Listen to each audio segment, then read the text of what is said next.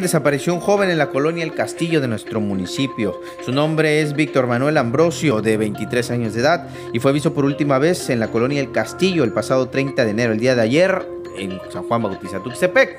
Señales particulares: cicatriz en la barbilla, lunar en la barbilla del lado derecho, tiene tatuado un tigre en el brazo izquierdo y usa brackets. Vestía un pantalón de mezclilla color azul, una playera color blanca con franja guinda, calzaba tenis color negros, media afiliación, complexión robusta, estatura aproximada de 1,70 m, tez morena, cejas pobladas, ojos color café oscuros, labios gruesos, cabello color negro y corto. Cualquier información que permita dar con su paradero, hágalo saber a los números que tiene en pantalla, el 800 77 628, el 951 164 64 34, los números de la fiscalía, para que usted dé cualquier dato que pueda llevar a su localización.